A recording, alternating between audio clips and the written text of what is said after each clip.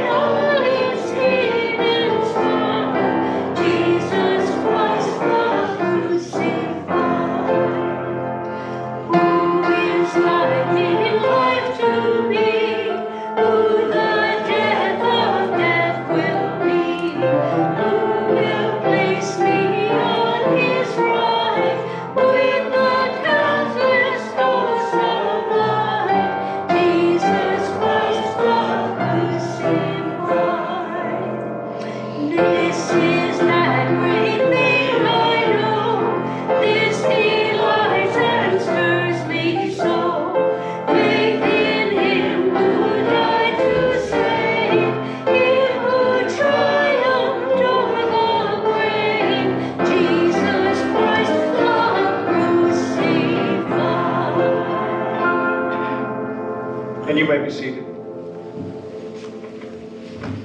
Our first reading today is from 2 Corinthians.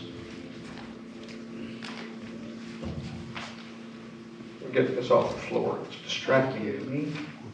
Thank you. Yeah, it's distracting to you too, wasn't it? From now on, therefore, we regard no one from a human point of view. Even though we once knew Christ from a human point of view, we know him no longer in that way. So if anyone is in Christ, there's a new creation. Everything old has passed away. See, everything has become new. All this is from God, who reconciled us to himself through Christ and has given us the ministry of reconciliation. That is, in Christ, God was reconciling the world to himself, not counting their trespasses against them, and entrusting the message of reconciliation to us. So we are ambassadors for Christ. Since God is making his appeal through us, we entreat you on behalf of Christ, be reconciled to God. For our sake, he made him to be sin who knew no sin, so that in him we might become the righteousness of God. This is the word of the Lord. Thanks be to God. As you're able, would you stand and let's repeat the Apostles' Creed together this morning. I believe in God the Father Almighty, maker of heaven and earth, and in Jesus Christ, his only Son, our Lord, who was conceived by the Holy Spirit, born of the Virgin Mary, suffered under Pontius Pilate, was crucified, dead, and buried. The third day he rose from the dead.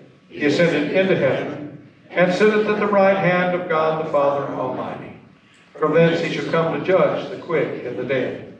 I believe in the Holy Spirit, the Holy Catholic Church, the communion of saints, the forgiveness of sins, the resurrection of the body, and life everlasting. Amen. Glory be to the Father, and to the Son, and to the Holy Ghost, as it was in the beginning, is now, and ever shall be, world without end. Amen.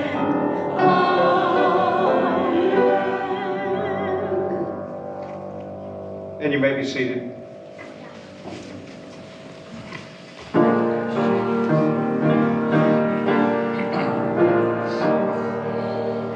On every soul by sin oppressed, there's mercy with the Lord, and He will surely give you rest by trusting in His word.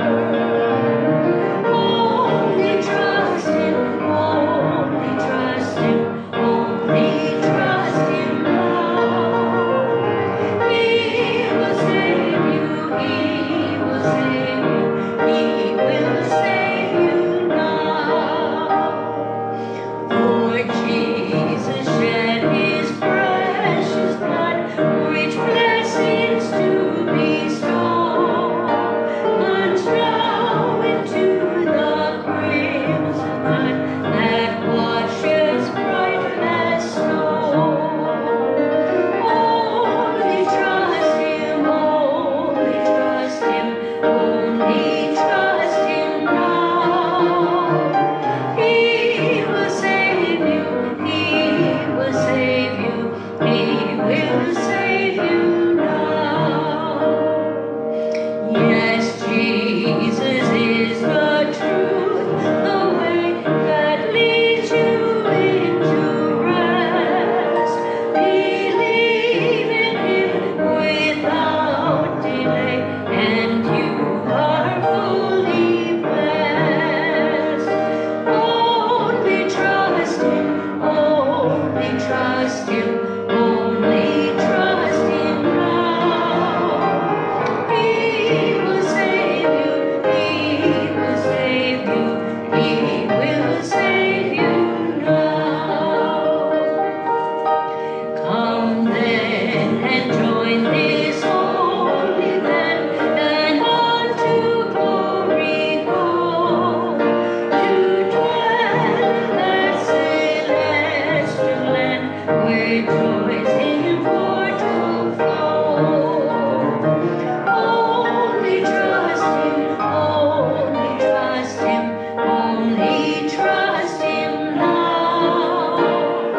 He will save you, He will save you, He will save you now.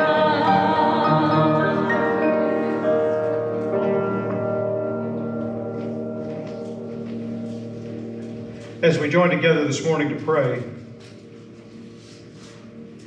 let's start off with a few moments of silence and then we'll pray.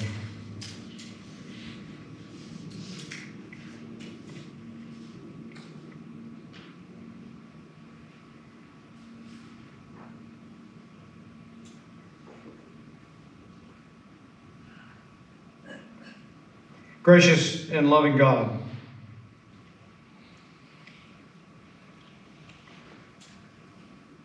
we come to this place to be awakened in the Spirit. We come to this place to be joyful about your resurrection. And we also come to this place to be transformed from whatever it is we've done to whatever it is you would have us do. Of course, we come with petitions and requests for healing, for comfort, for peace, for those that are hurting. But as we get closer to you, we realize that hurting doesn't just mean physical. It means spiritual healing. So we pray for our own spiritual awakening trusting that as we are awakened in the Spirit of Almighty God, that we will also be willing to be the body of Christ in a community that doesn't know Him very well. We trust that as you go send us into the world, you will give us words to say, actions to live out, attitudes of gratitude in the midst of a hurting and troubled world. We do give thanks for our community where we live in relative safety compared to other places. We give thanks for our state, which seems to always have a little bit better economy and a better life than other states. And we give thanks for our country. And today especially we give thanks for clear skies with no missiles, bombs, or smoke. We understand that we stand up for freedom, but God, you have told us about freedom since the beginning. So today we pray for that freedom.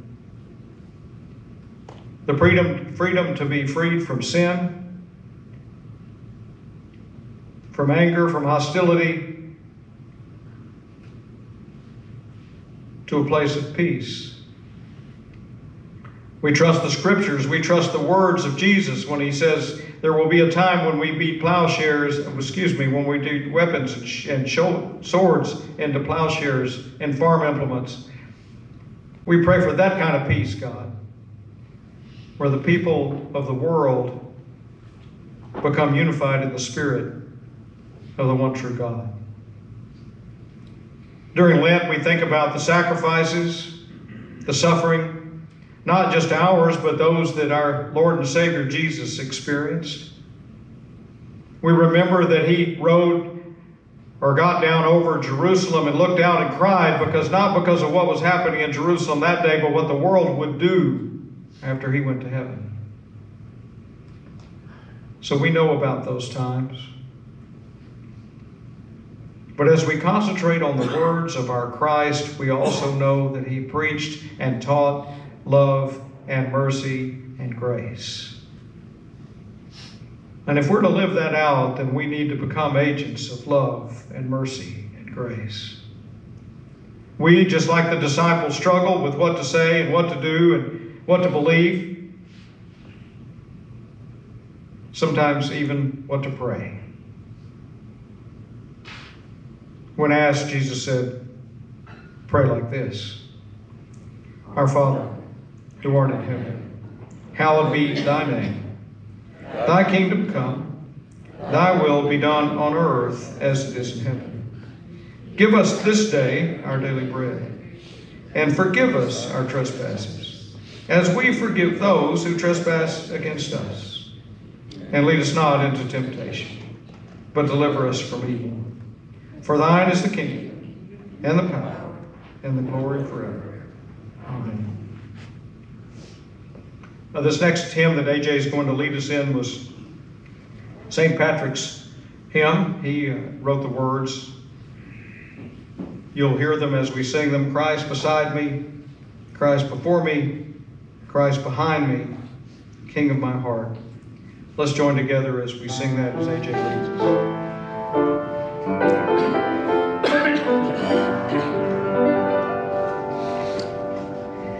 Christ beside me, Christ before me, Christ behind me, King of my heart. Christ within me, Christ below me, Christ above me, never to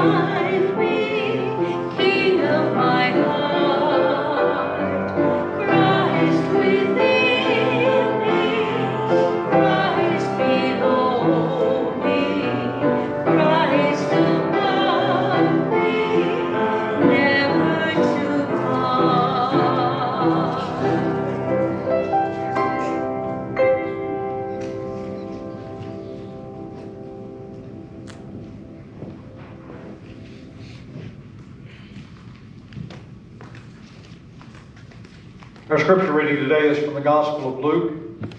As you're able, would you please stand for the reading of the Gospel? Now all the tax collectors and sinners were coming near to listen to him.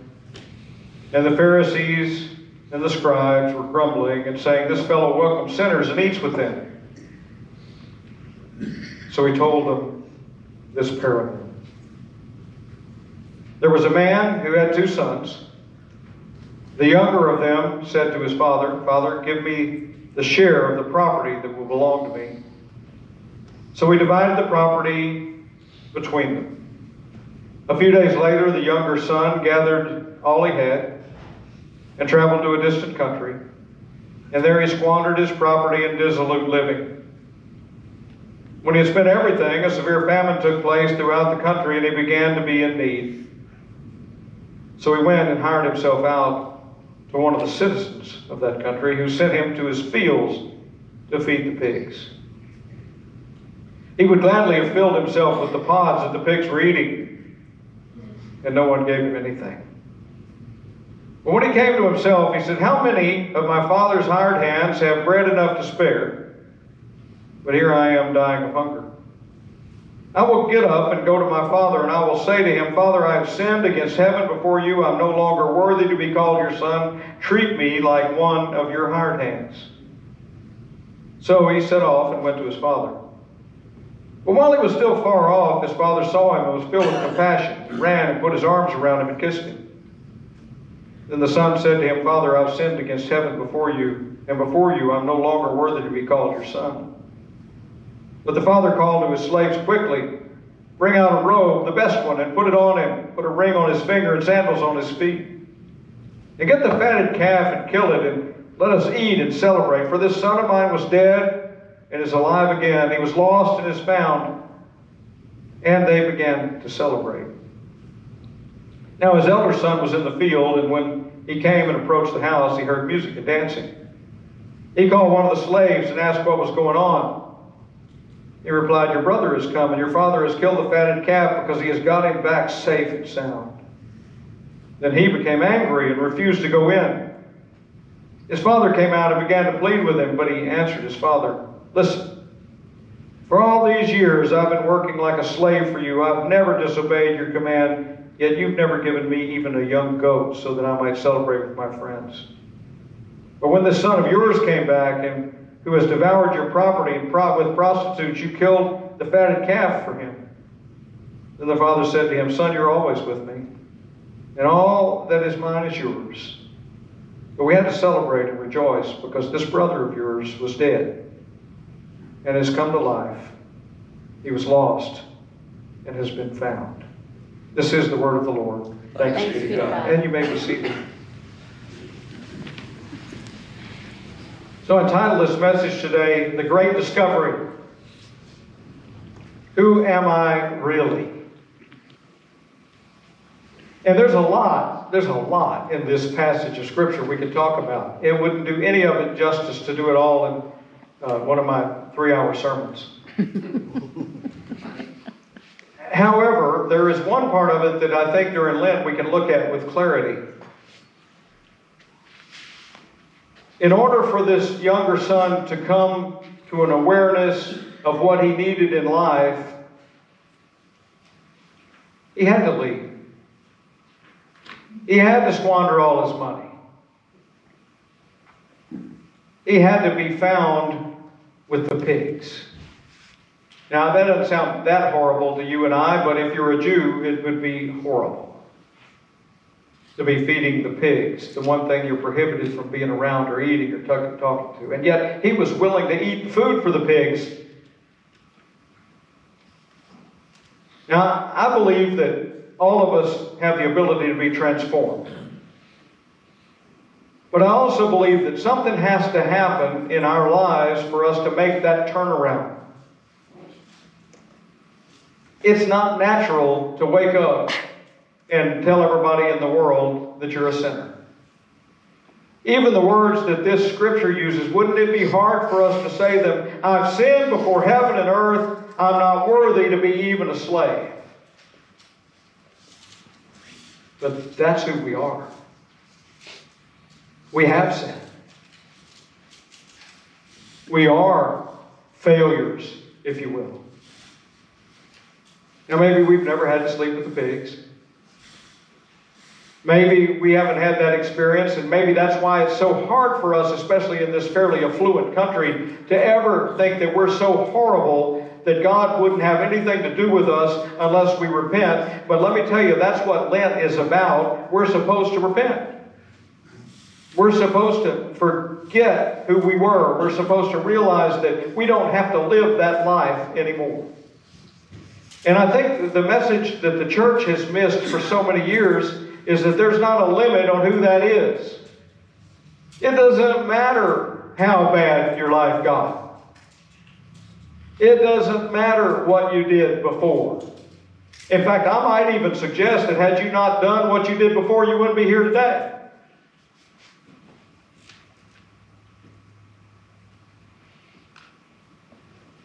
In Alcoholics Anonymous, they have 12 steps for recovery. In years past, I used to preach the 12 steps, the 12 weeks before Easter on Saturday night, because we have a number of recovering folk there. The 10th step in Alcoholics Anonymous says, continue to take a personal inventory, and when we were wrong, promptly admitted it. Now, there's a lot in this story to talk about, but if we just focus right now on what the young son went through, this young son realized he was wrong. He realized his mistakes. He made amends for that by going home and telling his dad, I'm not worthy to even be your slave. And guess what? Dad loved him. Now, I don't know. I got 2 kids. There's times I've had to practice this. I have 2 stepkids. There's times I have to practice it with them. There's forgiveness that we need to do. And we can't really move to that next level of our spiritual being until we do it. Even the Lord's Prayer, which we all just got through praying together, says the same thing. Forgive my trespasses as I'm willing to forgive others' trespassing. If there's not anything else we can accomplish during Lent this year, it's to realize that we need to be forgiving people. We need to let go of that angst and hostility. And as someone told me earlier this morning, we need to work a whole lot on not complaining. All of us do.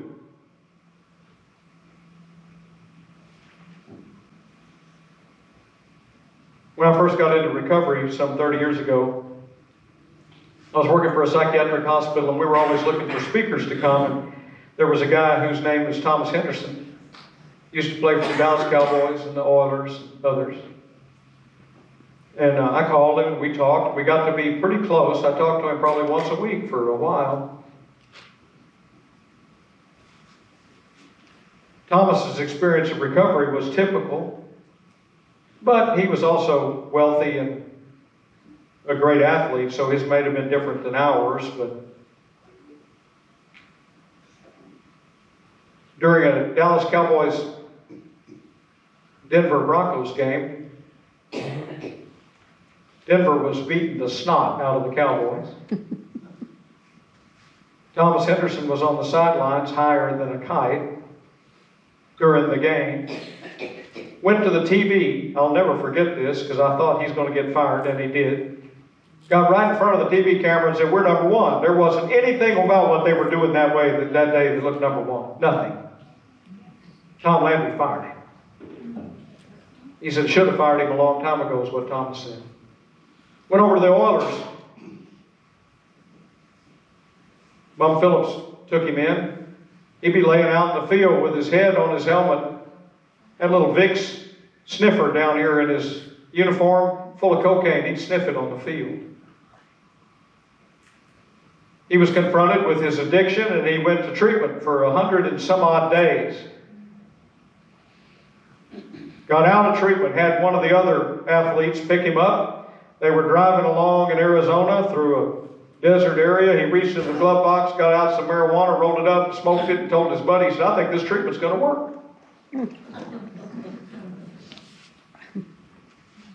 Later on, he was arrested, went to prison. People asked him, said, well, Thomas, did you do what they said? He said, well, I may not have done exactly what they said, but I've done plenty. I deserve to be here. You see the correlation between him and the prodigal son. He made a life-changing decision, but it took prison to do it. And in that life-changing decision, he got out of that and started a halfway house in Austin and other things that he's done, and his recovery has been sound now for 30 years or more.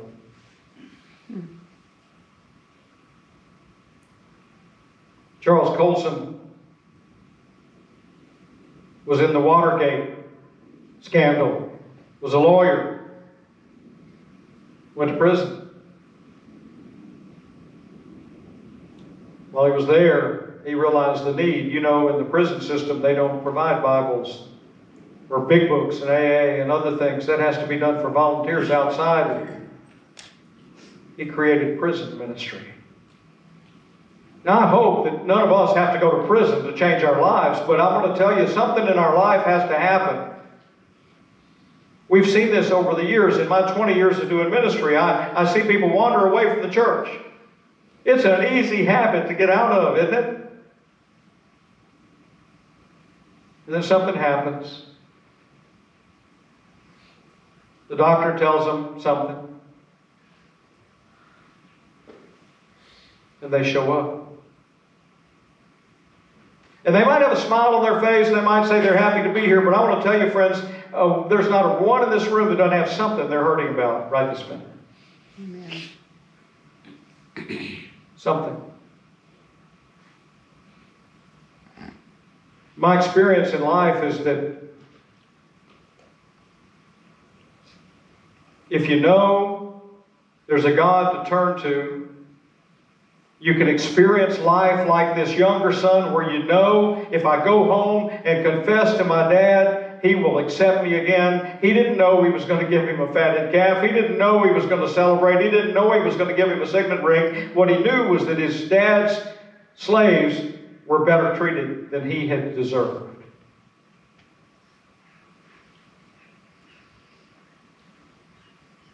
What we know, or what I know from working in rehabs for as long as I did, is that this is particularly true of alcoholics and drug addicts, but it's true of all of us in a lot of ways. The doctor might say to you, if you don't change your ways, your eating habits, the things you're doing, you're going to have health risks.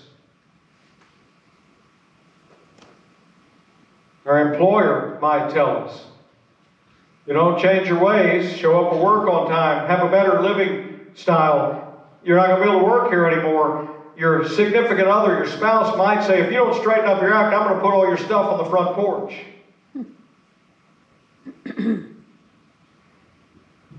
And you know what we know is that any one of those by itself really doesn't work. A lot of people show up for treatment like Thomas did, go through it, and they're living in denial. They don't think it's really about them, it's about somebody else.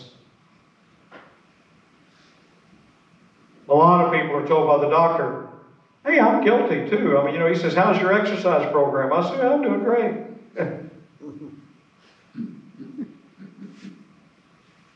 I exercise. I get up and walk to the car to where I'm going. A lot of us have had issues at home and previous marriages or whatever where we'd like to claim it's all somebody else's fault, but let's realize that it takes two people to make a problem. Amen. And it's funny because when you get two of the three things, the odds go up significantly.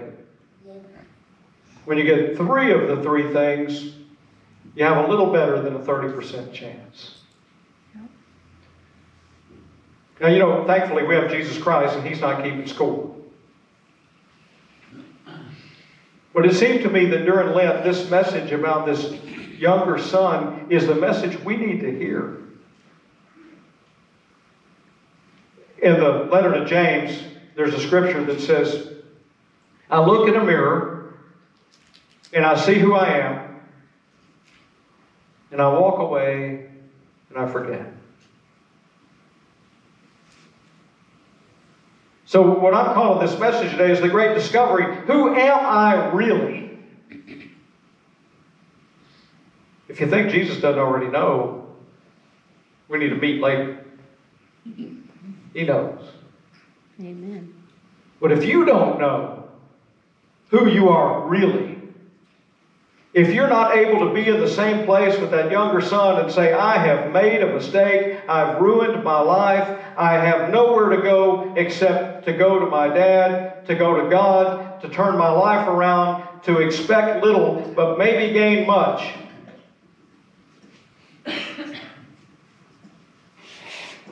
I think it's a perfect Lent message. Actually, I think the 10th step is a perfect one. Continue to take a personal inventory. Know who you are. And when you're not who God wanted you to be, admit it. Now, the good news is you don't have to come confess to me. We don't do that. You can, but I won't remember anyway, but you can. My biggest concern is that you confess to yourself who you really are. Because if you'll lie to yourself, you'll lie to anybody. Amen. You need to know who you are and where you are in your place in God's kingdom. And friends, let me tell you where that is. For most of us, we don't deserve it. But God has offered it to us freely. My Lenten practice has been to, other than in the men's Bible study where we're reading in the Old Testament, has been to focus on those 4 books we call the Gospels. To focus a lot more on what Jesus said than on the historical stuff that happens before Jesus comes. Oh, I know, you can look at that, it was prophetic and all that other stuff, but once He's here, what does He say? How does He live? What does He do? As the scripture in 2 Corinthians said, He hangs out and eats with sinners. Thank God. He hangs out with you and me. And His goal is to lead us towards salvation, which doesn't just happen when we die. It gets to happen right now. Our lives can change today. They can be transformed. We can be made into something new. We have a new life in Christ. And I can just tell you this from personal experience. If we'll dig a little bit more into who we really are, and we'll understand the gift that Jesus gave us when He willingly went to the cross, that He became sin so we could be forgiven for sin. There is no greater gift. That is the great discovery. Now, I don't know if any of us will create something wonderful like prison ministry. In fact, what I do know is that most of us may never see the fruit of our labor. But if we'll take those, instead of worrying so much about Easter eggs and baskets and beautiful flowers, we would instruct and teach and hopefully train our children to know that Jesus Christ is their Lord and Savior. My doctor is Jewish. And we were visiting with him the other day with the test results. I don't even know how it came up, but he said Easter was his kid's favorite holiday. You get the paradox there. He said, I send my kids to a Jewish school. We're Jewish people. We worship in a Jewish temple, and their favorite holiday is Easter. Because they get candy.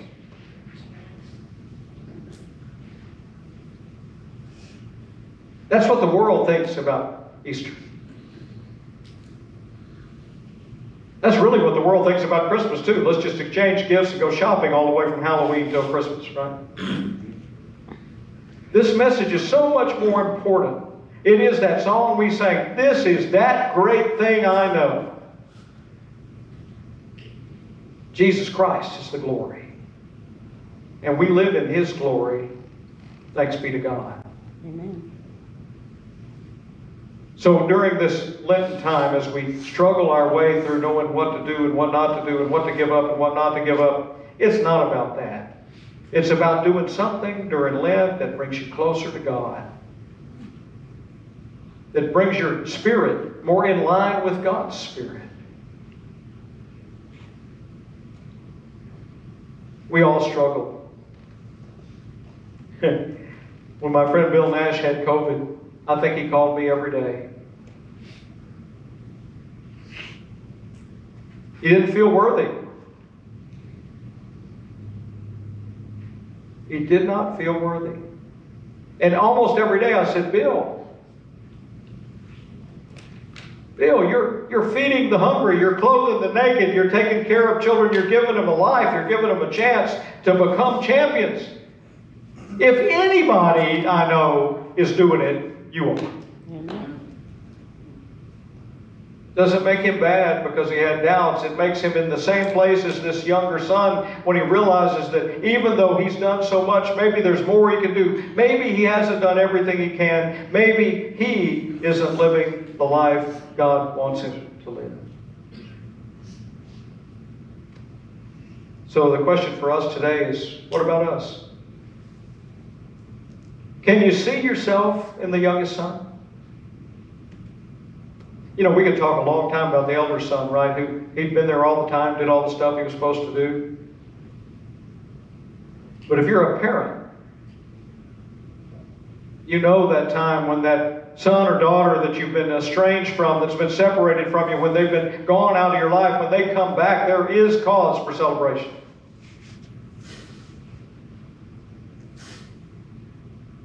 And so today I wanted to concentrate just on that one part. It's a big, long scripture. It has a lot of stuff. You can go home, read it, study it, and think about it. But I wanted us to come at this today from a position of a young son that got what he thought he wanted and found out what he really needed. And I think, for me anyway, it's a lesson I need to contemplate and think about. How about you? Amen. In the name of the Father, and the Son, and the Holy Spirit. Amen. So as we close our service today, you know, we don't pass an offering plate right now. We'll probably get back to that pretty soon.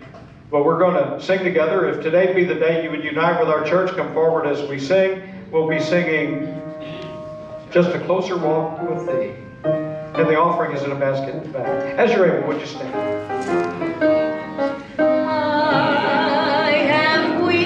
But thou art strong. Jesus, keep me from wrong. I'll be satisfied as long as I walk. Let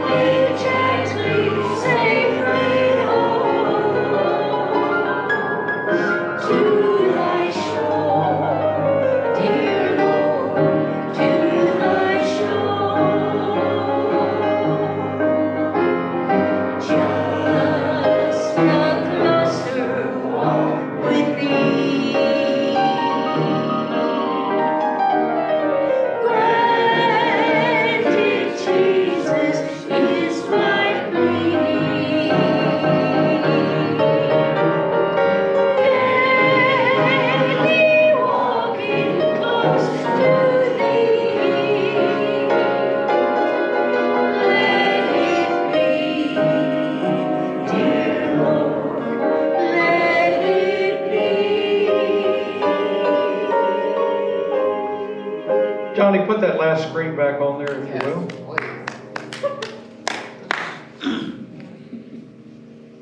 Yeah, let's sing the chorus. No piano. Let's just sing it. Get us started, Ann, and then you can. Just a closer walk with thee. Granted, Jesus is my plea. Daily walking close to thee. Let it be, dear Lord, let it be. Amen. Now we're ready for the next one, Johnny. Yeah. Let's do this benediction together. Give us, God, a little sun, a little happiness, and support. Give us a heart to comfort those in pain. Give us the ability to be strong, wise, and free, so that we may be as generous with others as we are with ourselves. Finally, God, let us all live as your own one family. Amen. Go in peace. Amen.